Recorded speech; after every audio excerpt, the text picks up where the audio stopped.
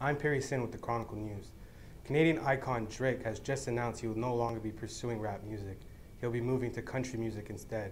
We're here at Durham College to ask students how they feel about the change.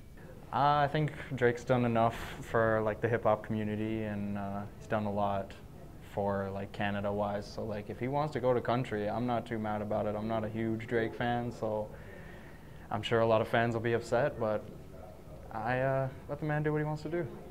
I'm glad that he's moving to country music. Rap is just not his thing. He's probably the worst rapper I've heard of all time.